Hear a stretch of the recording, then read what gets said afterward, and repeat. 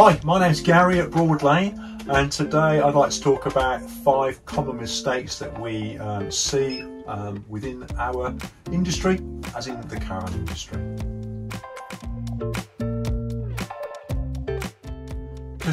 New customers, especially where they're hitched up to the vehicle, or at least they think they've hitched up to the vehicle, and maybe we've had a second check and they actually haven't, and the result being that when they drive away, so to speak, the caravan hitch actually comes off the back of the vehicle tow ball.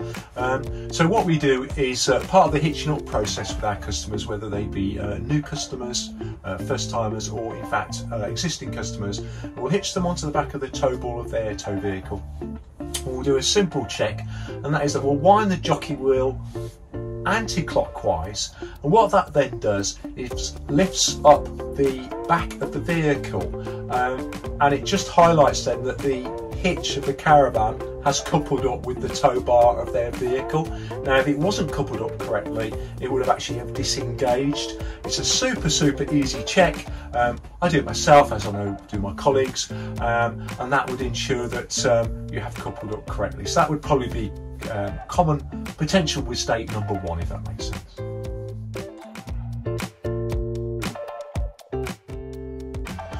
Another thing we see quite frequently is that customers will come into the branch and they'll have a look around the caravans that we've got here for sale, and they'll then speak to one of us sales guys and say, oh, we're interested in that caravan, for example, and we then ask what tow vehicle they've got.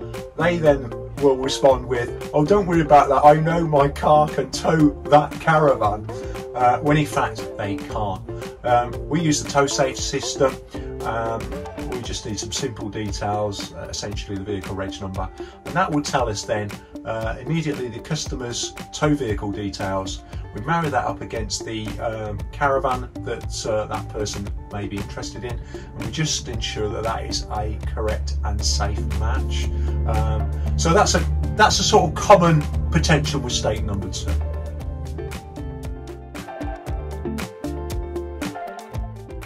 Okay, so another point then that we hear from time to time is we may take a phone call, for example, on a Saturday morning or lunchtime, and we've got some people arrived on site, and they're querying why they haven't got power to their power sockets. They happen to be on a rally field, for example, or a meadow somewhere, and they actually haven't got mains hookup.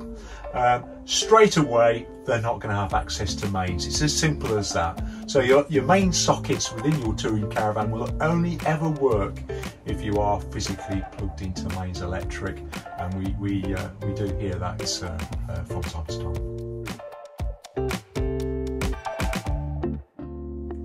So number 4, again, we hear from time to time a common mistake.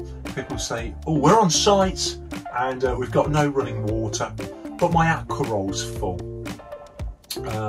Quite often it's simply this, that under the seats you'll find the drain down valve. It's a yellow valve.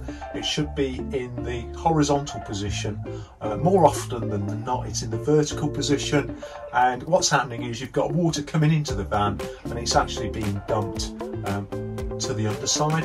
And again, you'll know this because your aqua was full of water, but it's rapidly emptying. You've got a big puddle of water underneath the van, and it's quite simply that you've got the drain down valve in the open position. That's vertical. It just needs to be closed in the horizontal position. That will cure that. The only other thing to add then is that some of the submersible pumps have a float system where you've got an inboard pump within the caravan, and especially on hot summer days the float system has actually floated to the top of the surface, and therefore it's not fully submerged into the aqua roll, and that's why you've got no running water. So that's another common thing that we can hear about from time to time.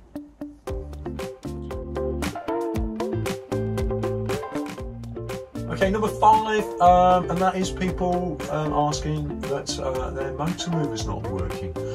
First and foremost, you've always got to make sure your battery's in really good condition. condition. Let's assume it's in good condition. You know that because all the lighting within the van is nice and bright, and your digital or analog control is showing you the battery's in good condition.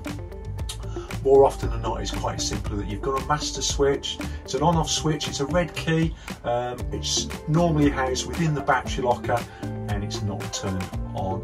So locate your key, turn it clockwise to on, turn your handset on, and I would wager more often than not your motor mover will then work. However, should it not, it might well be that your handset has powered down. Power it back up. Now that may also mean turning the master key back to off, turning it back to on, turning your handset back on, and then I think you'll find most of the time your motor will be working again.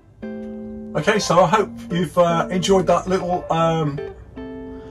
synopsis or summary, if you like, of 5 common mistakes that we see throughout the year after year really. They're all sort of quite common minor mistakes, if that makes sense. It can happen to, dare I say, newbie caravanners, first time caravanners, existing caravans, etc. So yeah, hope you've enjoyed that top 5 common mistakes. Once again, I'm Gary at Broadlane.